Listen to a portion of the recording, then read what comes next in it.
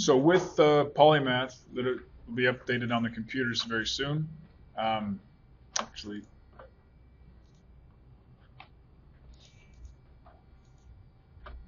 so if you go to this website, problemsolvingbook.com, this is one of the best books for just general chemical engineering, just simple problems. It's just a book full of problems and how they solve them with PolyMath, Excel, and MATLAB. So you go to this website, problemsolvingbook.com. These are the authors, the text. Click on this first link, and you can actually download the educational version of PolyMath, 4 months at $20, right there. Unlimited use for $40. So if you want to buy it, put it on your own machine. I guess if you, it doesn't work for Mac, right? Yeah, I think it's .exe. So all of these, so they're like the chapter headings: basic principles of calculations, regression and correlation of data. So it goes through specific examples with PolyMath, Excel, and MATLAB, and how they solved it. Chapter 11, chemical reaction engineering. There are a lot of examples that might be useful, and I'm actually going to pull from this text specific examples and show them in class. And I'll pull the PolyMath and the MATLAB from this site. So here, plug flow reactor with volume change during reaction. So DEQ, differential equation. So I can click on it, and this is all the argument inputs for PolyMath for this problem. Now I don't have the problem statement. I need the book for that. But I'll show you a few of them next time when we go over COMSOL as well. Now here, if I have a half-life method for rate data analysis. Here is the half-life, temperature, and initial concentration.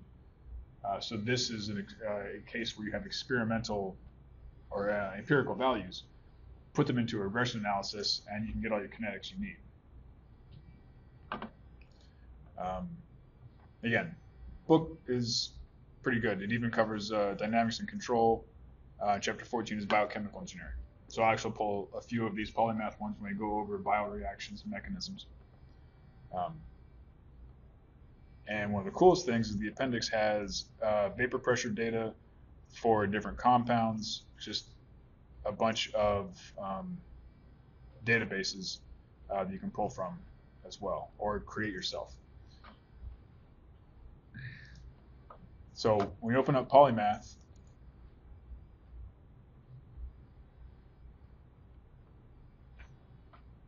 at the top here, there are 4 icons. You have solve a system of linear equations, nonlinear equations, differential equations, and regress and analyze data, so regression analysis. If we take one of these, say our differential equation, plug flow reactor with volume change during reaction. So these are specific values. I'm going to copy those over. Click this little solve system of ordinary differential equations, and the blank area pops up. Now with this, here you can add a differential equation. You can add an explicit equation, like rate constant equals 20. Now this will light up when you start putting in differential equations. So say we have dn dv equal k times ca. So times is just the asterisk, and of course all the mathematical operations are the same. So it needs an initial value. So our initial moles, let's say, is 10. And we can add a comment, and I think it pops up with the pound sign. Yeah. So the pound sign, you can put units and stuff like that to keep track of everything. Just like in MATLAB, you have percent, right? So here, now that we put in a differential equation, you have this define initial and final values of the independent variables. So you can put your ranges in there.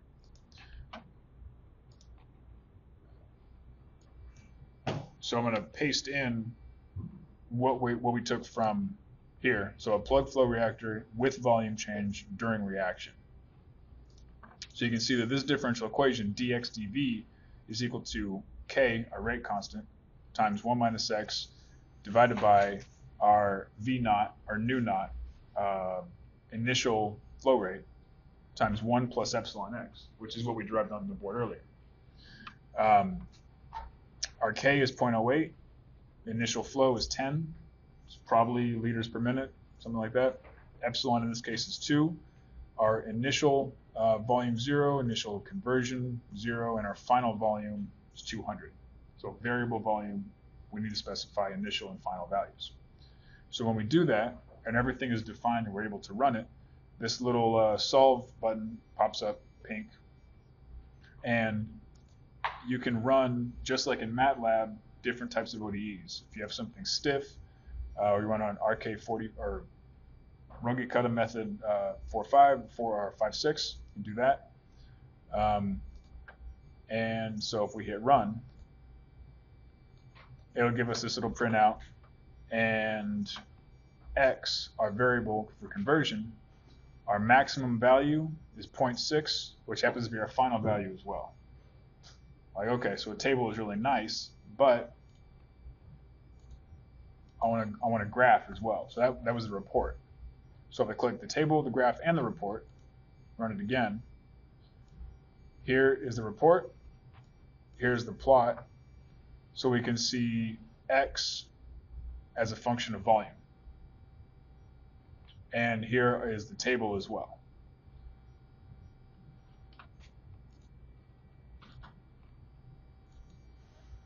So if we go back to here, this Excel icon will export all this stuff to Excel if you'd rather deal with it in Microsoft Excel.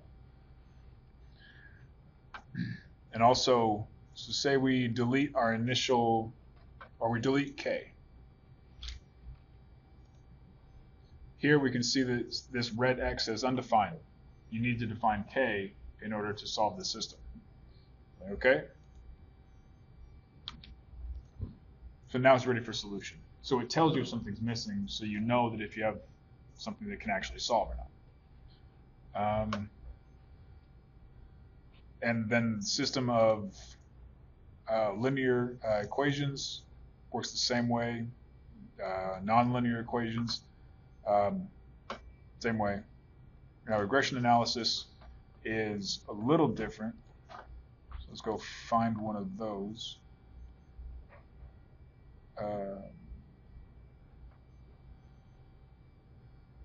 So differential method of rate data analysis in a batch reactor.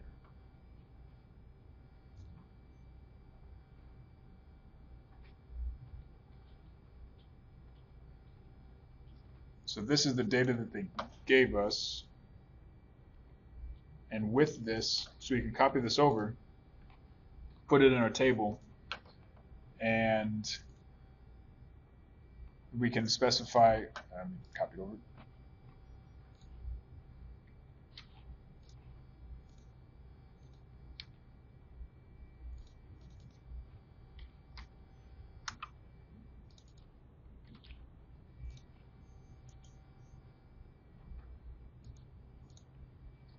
So here our dependent variable, say, is concentration, independent variable time. Now we can have it be a polynomial fit if we know the form that it should take. So if it's linear, we can, so same thing, graph, report, and we'll run that.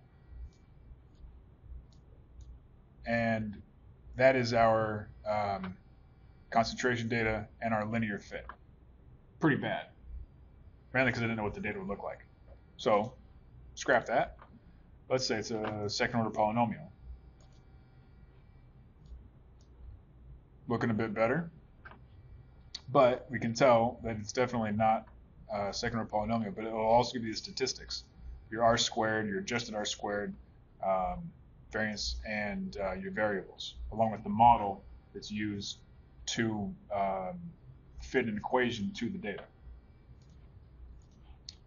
So you can have multiple linear ones and nonlinear. This is where you would put in your own, if you have it. You can specify a lot of things, integration or derivative, as some of these examples show.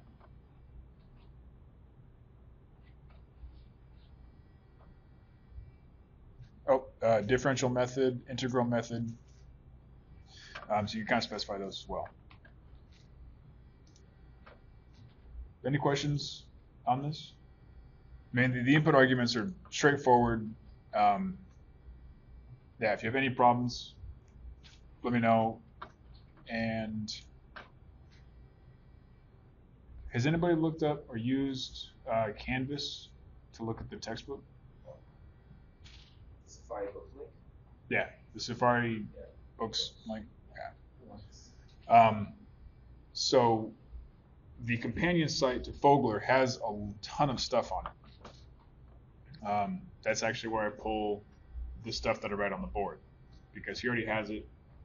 It's simplified from his chapters. But with that is this PolyMath software, which, how do I get to it?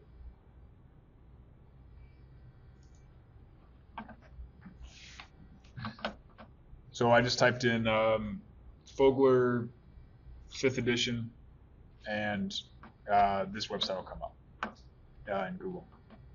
What's the name of the website? The exact website, and I'll put it on Canvas, link on Canvas, umich.edu/elements/5e/index.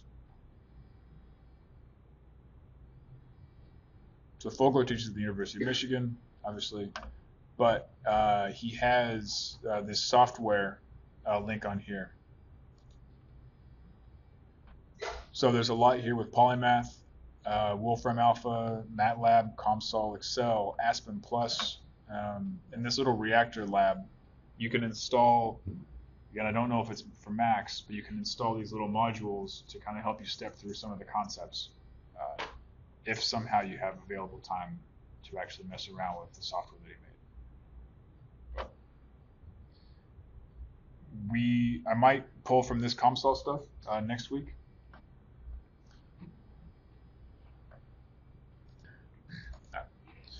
So, yeah, any of these software, I mean, definitely go to this site and just kind of see what's there. Fogler put a lot of stuff on here. This professional reference shelf, these are a lot of industrial applications and professional engineering exam problems. I was going to go through one tonight, but everybody was pretty glazed over with the derivations on the board, so I wasn't going to try it. Well, maybe we'll start out next week with it. Different examples that show this, and more importantly, it's all split out per chapter, so you can see by chapter what the problems are, what the material is. So if there's something that when you go through the textbook on the library's website or by hand, something that's just not making sense, he probably has something on here that will kind of help it make sense. And if not, then you can always come to me too, and we'll make it make sense together. So chapter 4 is stoichiometry. So it has these different links for chapter 4.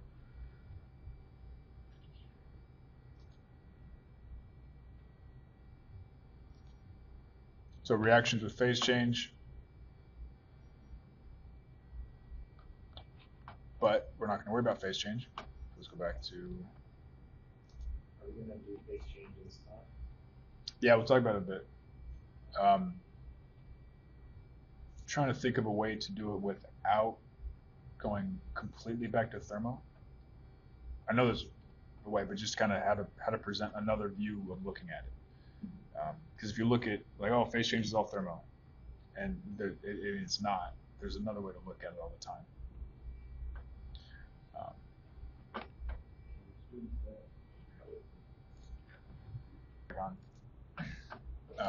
with PolyMath, it really is it's as smart as its user.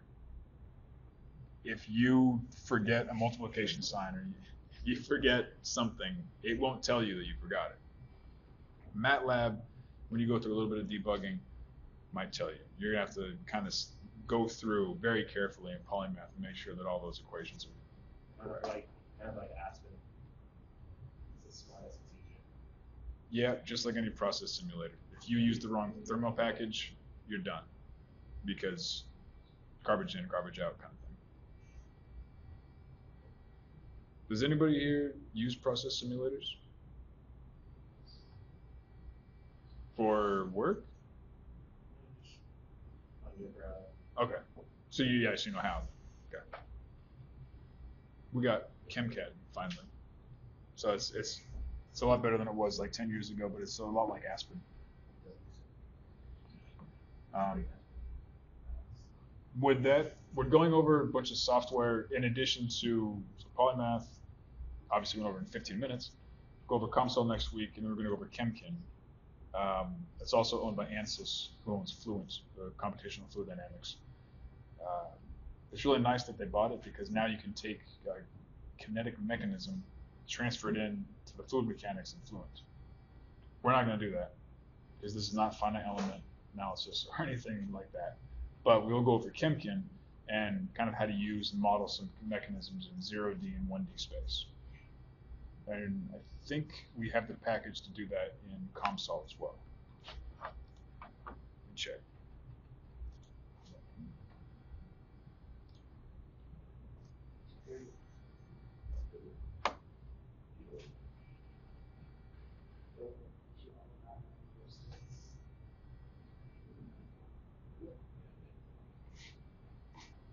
You gotta have like